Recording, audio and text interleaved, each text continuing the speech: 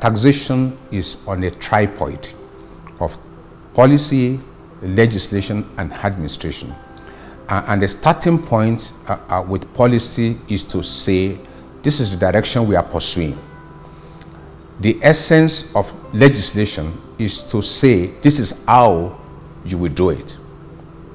And so once it was government's policy to grow indirect taxes, then definitely the laws have to change.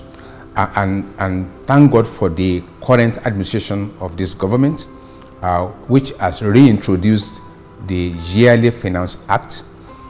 We have had 3 in the series now. And so we gradually started chipping at the law.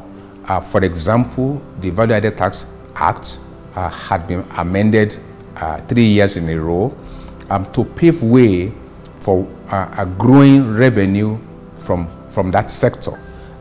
For example, we have had to rewrite completely some of the sections in that law that actually make it clear what is taxable for VAT in Nigeria, what time does the tax arise.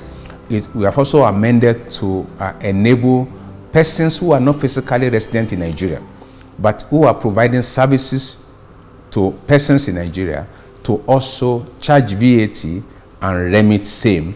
We have amended the relevant law to accommodate that.